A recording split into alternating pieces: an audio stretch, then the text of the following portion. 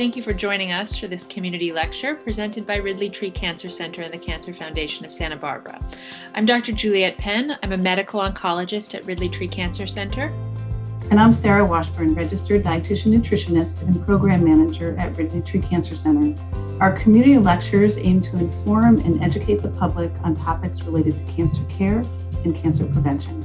Today, Sarah and I are going to discuss bone health, the definitions of osteoporosis, some of its causes, as well as treatments, and how cancer and cancer treatments can impact bone density, and also steps we can take, both medicine and nutrition, that can help prevent bone loss.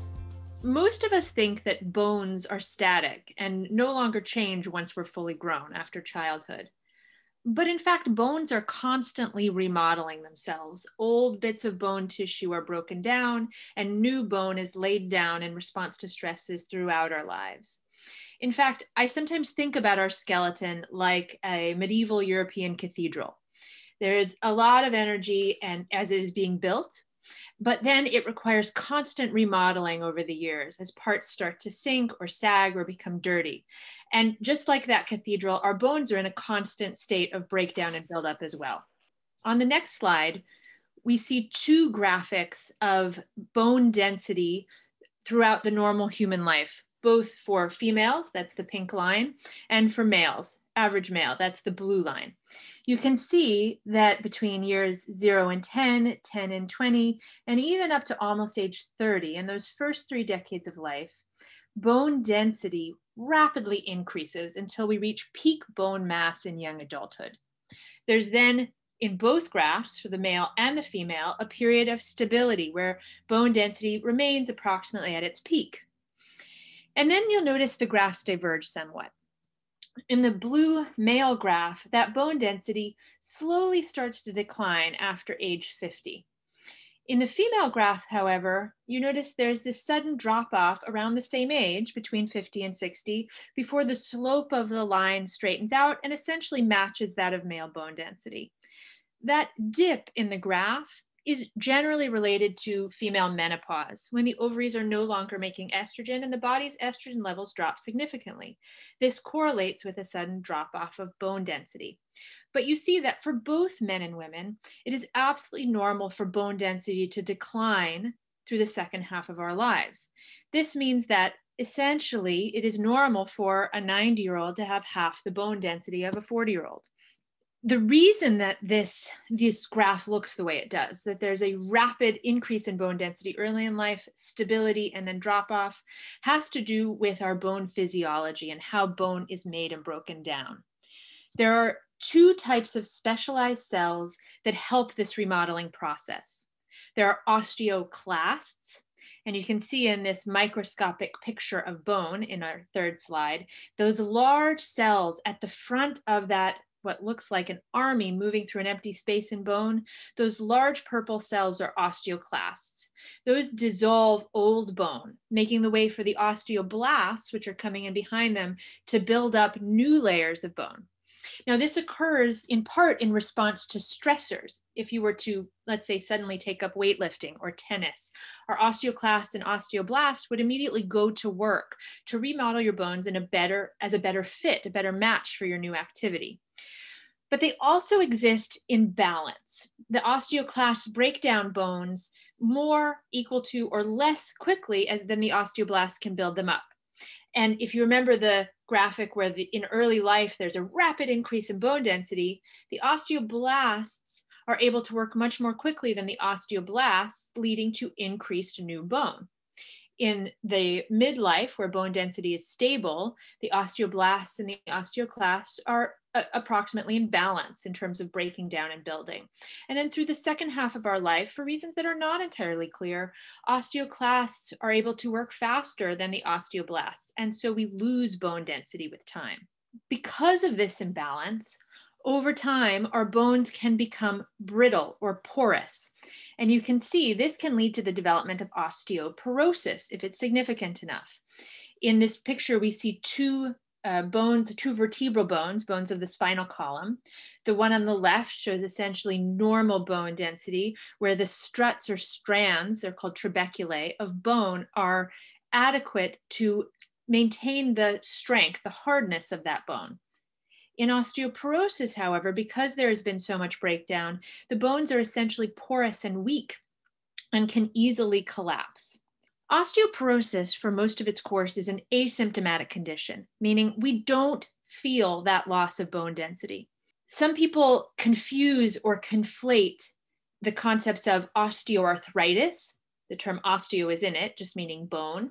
And that's the joint pain many of us feel in our middle and later life due to wear and tear, with osteoporosis, which causes no pain and essentially has no symptoms. So we do not know when our bones are thinning until the thinning is such that it leads to fractures with minimal trauma. Now, anyone can have a fracture if they have a major trauma, a large fall or an accident. That can lead to a bone fracture even in the hardest, densest bones. But in osteoporosis, we can develop fractures with minimal to no trauma, such things as falling while walking in your garden or sitting down too hard on a chair can cause the spinal bones to fracture, just like in that picture. Those osteoporotic fractures, what we call insufficiency fractures, are often the first sign that a person's having bone thinning. So the question comes up then, how should we look for osteoporosis and whom should we test? Well, risk factors for earlier onset or more severe osteoporosis include a low adult body weight. For women, adult body weight, average adult body weight below 127 pounds for most of our life increases the risk of osteoporosis. Long-term cigarette smoking increases osteoporosis risk. Chronic malnutrition, including poor nutrition or calorie restriction in childhood or young adulthood, can increase the risk of osteoporosis, and a family history of early osteoporosis. So if someone has a mother or a grandmother who developed a bent spine or a hip fracture with minimal trauma, that can suggest that oneself is at risk for early osteoporosis. Now, medical conditions can also increase this risk. Autoimmune disorders that require long-term steroid use. The steroids will cause bone thinning.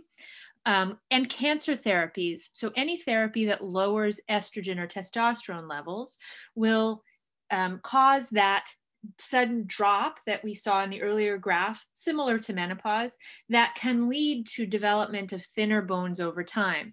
These medicines are often used for breast cancer therapies when we're trying to lower estrogen levels to avoid recurrence of breast cancer, or prostate cancer therapies for men lower testosterone levels and thus also lower estrogen levels in men as well. This leads to a lot of the side effects of these drugs, including early osteoporosis. So these patients that we think might be at risk, either because of their medical history, their medication use, or their family history, we would consider testing and treating for osteoporosis. So how do we measure bone density? Well, the most common mechanism of measuring bone density is with a dual energy X-ray absorptiometry. That's a DEXA scan. A DEXA scan, and you can see a picture of a DEXA scanner on the slide, is nothing more than an X-ray. An X-ray that is able to take a picture of and then quantify the density of bone in certain key areas. These typically include the hip, the spine, and in some patients also the forearm. These are the areas that are most likely to develop an insufficiency fracture with minimal trauma if osteoporosis is present. The benefits of a DEXA are that it is very precise. We can precisely quantify the bone density in those areas. It also confers very little radiation. The radiation that a person receives during a DEXA scan is approximately equivalent to what one would get walking around from the ambient solar radiation for 1 day of our life. So it's a really minimal amount. Other ways of measuring bone density can include CT scans and ultrasounds. These are not preferred. CT scans tend to be more expensive and expose patients to a lot more radiation than a DEXA scan, and ultrasounds just aren't as precise. For my patients, I'll generally repeat the DEXA scan every 2 years because that's an interval of time that we can see the development or the progression of any bone loss. So we've gotten our DEXA scan. Now the question is, how do we interpret it? What does it mean? Well, bone density determinations are all made relative to a young adult normal. Basically, we're all compared to the average 25-year-old. Unfair, perhaps, but this is how it's done. So your measurement or score on your DEXA scan will be a number between positive and negative that relates to the standard deviations or how far above and below a young adult normal one's bone density may be. So between -1 and +1 is considered normal bone density.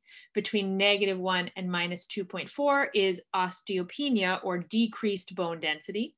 And between -2.5 and below is osteoporosis. Now, these seem like clear cutoffs, but in fact, this is a spectrum. The higher your bone density within any range, the lower your risk of fracture. The lower the bone density within any of these ranges, the more likely one is to develop a fracture. The next thing I want to talk about is how cancer therapies specifically affect bone density. There is a class of cancer therapy often used for cancers like breast and prostate cancer, but also others, that alter one's hormone levels. This class we term endocrine therapy. Endocrine therapy is any cancer treatment that alters either the hormone levels or the receptors. In susceptible people, lowering estrogen or testosterone levels can lead to earlier or more significant bone loss and premature osteoporosis. So if you take a look at this graphic, you'll notice it's similar to the graphic I showed earlier, which had the lifetime male and female bone densities. This graph, however, looks at female bone density only. And you can, and then shows how different factors in one's life can affect that density. So you can see that rapid increase in young life, the stable period in adulthood, and then the decrease over time. But here, the lower line shows what can happen if someone has suboptimal nutrition or health habits in their youth. And that person will then never reach their optimal bone density level. They're starting from a lower peak bone mass in adulthood. And so they develop osteoporosis that is moving into the dark pink region much earlier in their life, putting them at risk for fractures. We can also see how either early menopause, often induced by cancer therapies, or sudden rapid loss, often induced by our endocrine therapies or hormone therapies, can push someone from that higher line onto a lower slope, and again, put them at risk for earlier osteoporosis. So what do? Let's say we have a patient, we've measured their DEXA, and either because of cancer therapies or for other reasons, they've developed early osteoporosis. Well, there are several medicines that can help either minimize bone loss or increase the gain of bone density. Now, every treatment, every medicine out there has specific risks and benefits, but some of the medicines we use include bisphosphonates. Bisphosphonates are commonly used bone hardeners in both pill and injection form that slow down the breakdown and removal of bone. Actually, they slow down the work of those osteoclasts, those cells that break down the bone, and allow the osteoblasts to catch up. These include alendronate, risendronate, zoledronic acid. Estrogen receptor modifiers are another class of medicines. So these are medicines like tamoxifen or raloxifene that many people have heard of. And these medicines stimulate estrogen receptors on the bone, thus allowing the bone to build itself up more. Incidentally, these medicines are also often used to treat breast cancer. So in patients who are at risk for bone loss, they're often a good choice. Denosumab is an antibody directed against a protein that's involved in the breakdown of bone and thus minimizes that bone breakdown as well. Finally, anabolic agents are only used in very severe osteoporosis and for short periods. These include parathyroid hormone injections and antibody medicines that can rapidly improve bone density to minimize risk in patients who are really at very high risk of sudden or spontaneous fractures. Like I said, all of these medicines have their benefits, but they also have significant risks. And you can imagine looking at the graph, really the best way to avoid osteoporosis is to prevent it in the first place by maximizing our peak bone density in life and then slowing the decline as much as possible. And for this, diet and exercise really are our best options. And I will pass things over to Sarah Washburn now to discuss the role of nutrition in bone health. Thank you, Dr. Penn, for all that wonderful information. Now we're going to talk about some nutrients that are important for bone health. We're going to focus on the first four in this list: calcium, vitamin D, magnesium, and vitamin K, because these are the four nutrients that have been studied the most related to bone health. I think of this list, this very long list that really isn't complete, like these nutrients are somewhat like instruments in an orchestra. The synergy and the way these nutrients work together to produce optimal bone health is like a piece of music. It's vibrant and it's balanced. So what does that look like on a plate? It's eating whole foods. It's fruits, vegetables, nuts, seeds, whole grains, legumes, quality meats, herbs and spices. All of these play a role in your bone health. So let's talk about these individual nutrients. Calcium. It's the most abundant mineral in the body and the principal mineral that makes bones strong. 95 to 99% of the bone's total calcium content is in the bones. Calcium metabolism is complex. If you don't consume enough calcium from foods, your body will take the calcium that it needs from your bones and put it into your bloodstream. So let's talk about calcium in the blood. There is a level, a range of calcium in the blood that's normal, but your blood calcium can be low or high. Hypocalcemia is low calcium in the blood, and some medications can abruptly lower calcium in the blood. Dr. Penn talked about some of those medications today. Your oncologist may prescribe you a calcium supplement in this situation. Hypercalcemia, which is high calcium in the blood, may be related to actually your cancer metabolism. Your oncologist may give you medication, it may be IV or intravenous, to help lower the calcium in your blood. The requirements for calcium for adults are as follows. Men and women between the ages of 19 and 50 and men between the ages of 51 and 70 need 1,000 milligrams a day.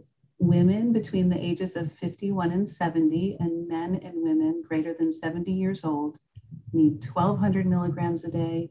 And men and women with osteoporosis need 1,200 to 1,500 milligrams per day.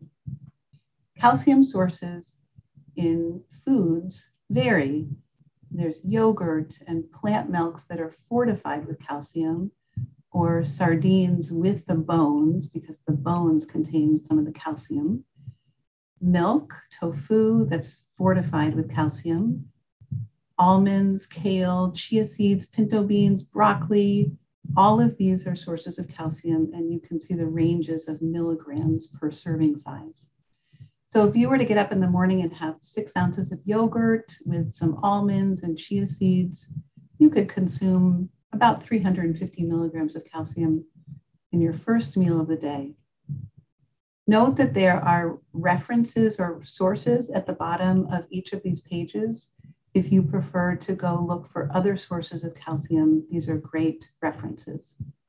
If you don't want to eat dairy products, or you don't want to eat meat or animal products, and you prefer a vegan meal, you can still meet your calcium requirements. Almond milk with berries and chia seeds and ground flax seeds for breakfast. For lunch, having hummus and bread and sliced tomatoes and cucumbers and almonds. And dinner, some black beans with brown rice and broccoli with a large salad and some vinaigrette dressing. You've got 1,000 milligrams of calcium. Vitamin D. Vitamin D is necessary for bone growth and repair. It allows calcium to be absorbed into the intestines and into the bones. Vitamin D deficiency increases fracture risk. Our bodies produce vitamin D from sunlight. So what we need to do is expose our arms and legs to the sunshine for about 15 minutes between 10 a.m. and 4 p.m. several days a week to produce vitamin D right on our skin in our body. Sunblock can block the production of vitamin D. by about 95%. Some cancers can increase the skin sensitivity to sunlight, so patients may be advised to protect their skin and stay out of the sunlight, potentially lowering their vitamin D production. Older people and people with dark skin are less able to produce vitamin D from sunlight. We can consume vitamin D from food as well. Daily requirements are somewhere between 600 and 800 units, depending on your age. Food sources of vitamin D are somewhat sparse, and so many people require supplementation. Here's a list of food sources. Cod liver oil is a very good source. However, relying on that every day may put you at risk for excessive vitamin A intake, and vitamin A in excess can lead to decreased bone density. Salmon's a good choice, mushrooms, cow's milk, plant milk such as soy, almond, and oats milks, sardines, eggs, and tuna. Magnesium. 60% of the body's magnesium content is in the bones. It helps to optimize calcium and vitamin D metabolism. Serum magnesium level in the blood do not necessarily reflect the total body magnesium. Daily requirements are somewhere between 300 and 400 milligrams. Studies show that 50% of Americans do not meet daily requirements for magnesium. Whole foods have the greatest amount of magnesium. Refined and processed foods are not good sources of magnesium. Magnesium sources in foods: pumpkin seeds, almonds, peanuts, oats, black beans, edamames, butternut squash, tomatoes, avocados. So if you had a meal of black beans with some tomatoes, pureed tomatoes, and some roasted butternut squash with avocados on top, you'd be getting about 300 or so milligrams of magnesium a day. Vitamin K helps preserve bone health by supporting one of the main proteins in bone called osteocalcin. Vitamin K deficiency is associated with bone fractures, although vitamin K deficiency is quite rare. Adequate intake is 90 micrograms per day for women and 120 micrograms per day for men. There are two forms: phylloquinol, which is K1, that's the main dietary source, and there's menaquinol, which is K2, and that comes in a couple of different forms. Most studies look at MK4 and MK7, and vitamin K can be produced by bacteria in the GI tract. Here are some sources of vitamin K. Natto, which is a fermented soybean product in Japan. It's got a lot of vitamin K. Spinach, broccoli, soybeans, pumpkin, blueberries, chicken, vegetable oils, eggs, and mixed nuts. So now we're going to talk about the dietary supplements associated with those four nutrients. But before we start, I'd like to just make a couple of comments about dietary supplements. They are intended to correct nutritional deficiencies. They're used to meet necessary amounts of certain nutrients. And because people are individuals and we practice personalized medicine, your nutrient requirements for a specific nutrient may be different than somebody else's.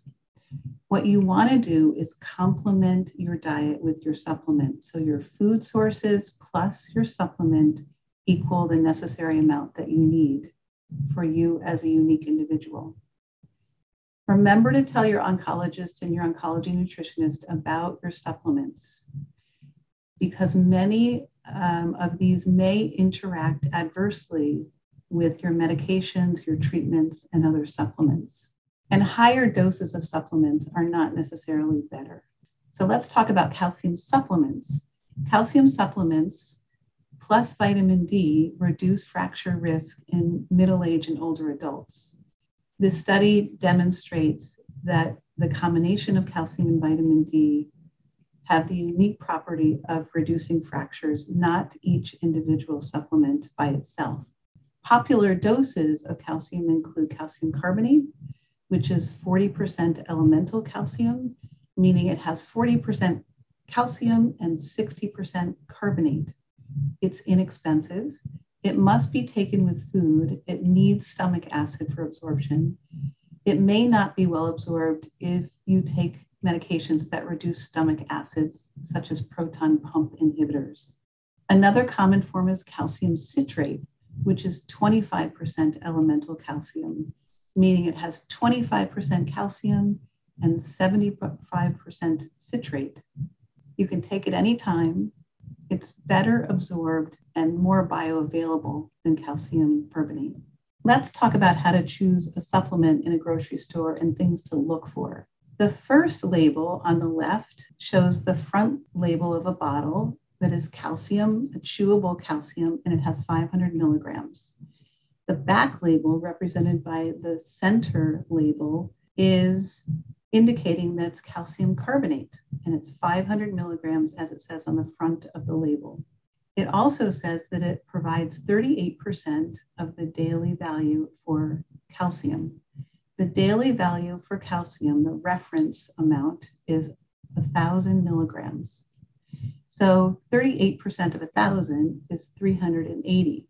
So anytime you're looking at a label and you see the percent of daily value for calcium, just talking about calcium, you can add a 0 to that 38% to get the actual amount in milligrams of calcium that you're getting from that pill, from that serving size. Now, the last label on the right-hand side is a calcium citrate product. You can see that from the ingredient list. And it says calcium elemental. This is a bottle that is showing you actually how much elemental calcium is in the product, which is 400 milligrams, which is 40% of the daily value. Again, if you add a 0, you've got your 400 milligrams of elemental calcium in that product. Do note the serving size on that last label. It's 2 caplets. Make sure you look at serving sizes to get a feeling of how many pills you want to take or need to take if you buy that product. And just remember, take no more than 500 milligrams of calcium at one time. You only absorb about 500 milligrams at once, and the rest will go out in your stool if you take a lot more of that at one time. Calcium supplements in heart disease. In 2021, there was a meta-analysis of 13 randomized double-blinded clinical trials that concluded that excessive calcium supplementation was associated with cardiovascular disease. Too much calcium is not a good thing for a variety of reasons, including your heart, as well as the potential risk for kidney stones and other problems. Most people who need calcium supplements due to inadequate dietary intake of calcium need no more than 500 milligrams of calcium per day because they're getting the rest of it through their food choices. Vitamin D supplements. What's great about vitamin D is that we have a reliable marker to assess vitamin D status in the body. It's called a 25-OH vitamin D level that you can check in the blood to assess the adequacy of your exposure to the sunshine and your intake of vitamin D. Low levels are common in cancer patients. Low levels also can lead to abnormal cell division and have been associated with joint and muscle pain, fatigue, and compromised immunity, just to name a few conditions that are associated with low vitamin D levels. Vitamin D supplements, there are 2 major sources: ergocalciferol, which is D2, that's made from plants and fungi, and cholecalciferol, which is D3, it's made from animals. So if you prefer not to have animal products, you're a vegan, you may prefer to buy a D2 product. The Endocrine Society recommendations to correct vitamin D deficiency, which is defined as a 25-OH vitamin D level of less than 22 nanograms per milliliter, is to take 6,000 units of vitamin D a day, or to take 50,000 units once a week for 8 to 12 weeks. And this is either taking vitamin D or 2 or D3. Remember, vitamin D is a fat-soluble vitamin, so you want to take it with a meal that contains fat. Magnesium supplements. there's no clear evidence that magnesium supplements reduce fracture risk. It can be used to correct magnesium deficiency and supplement diet if there's inadequate magnesium in the diet. Magnesium is found in many multivitamins, and there are many forms of magnesium if you choose to take a magnesium supplement. I think there are 10 or 15 different forms. Magnesium oxide and sulfate tend to be more laxative in nature and may not be absorbed as well. Magnesium chloride, glycinate, glycerophosphate are better absorbed and tolerated, especially with somebody that has a sensitive GI tract. And less tolerated in higher doses are magnesium citrate, gluconate, lactate, and aspartate. Vitamin K supplementation. There's no clear evidence that vitamin K supplementation reduces fracture risk. It can be used as magnesium can to correct a known deficiency and to supplement the diet if there's inadequate vitamin K in the diet. It is in some multivitamins, but not all of them. And as we discussed earlier, there are two forms, K1 and K2. MK7, which is a form of K2, is more expensive and has been shown to increase vitamin K levels in the blood at lower doses than the K1. Finally, don't forget about physical activity. Weight-bearing exercises such as these are super important for your bones. Note that swimming and bicycling are not on this list as they are not defined as weight-bearing exercises. In summary, osteoporosis is an asymptomatic condition that can lead to bone fractures. Bone health can be compromised by lifestyle choices, medical conditions, medications, and cancer treatments. Many nutrients contribute to bone health, so eat a whole foods diet to get all those nutrients. Supplements are usually not needed, with some exceptions. For people who usually consume foods low in many nutrients, correcting a single vitamin deficiency really may not be enough to prevent fractures. And finally, exercise, movement help protect your bones. Thank you so much for joining us for this community lecture. We hope this information has been helpful. As a reminder, everyone's health situation is unique. If you have any questions or concerns regarding your health, please contact your healthcare team.